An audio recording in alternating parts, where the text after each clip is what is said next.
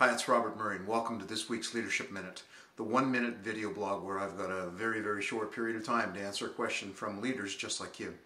So it's January, and keeping with the theme of what we're going to be talking about in January, let's talk about goals and personal goals. And this week I want to talk about keeping it really, really simple. One of the things I notice about leaders when I work with them and we get into doing their personal plan, they make it way too complicated. Just like in business, they make their personal lives way too complicated as well. So when you're building your personal life plan or goal plan for the year 2019, here's what I want you to focus on. I want you to focus on building a list first and foremost. So just build a list. Don't worry about anything else. Just write down all the things that you would like to accomplish this year. Make sure that you've got some coverage for your career, your personal life, for relationships, for financial, health and fitness, and spiritual as well. Now, the next thing I want you to do is to look at all of the different categories of all the information that you put down and just pick one from each category, just one. And I realize there might be a whole bunch of other things, but there's one there that's the most important.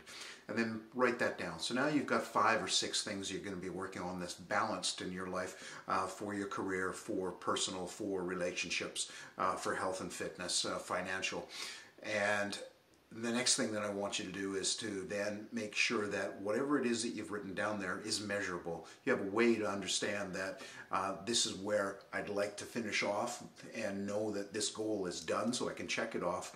And the final thing that I want you to focus on is when you do check that goal off, how are you going to reward yourself?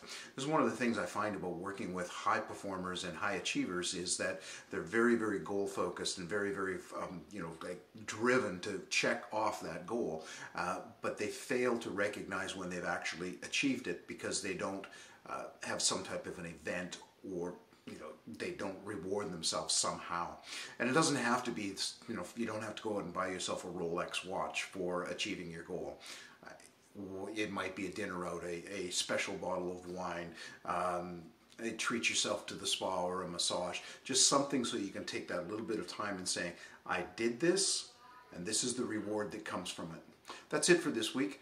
Until next week, take care, get to work on building your personal plan, your life plan for 2019, and I'll check in with you next week. Thank you.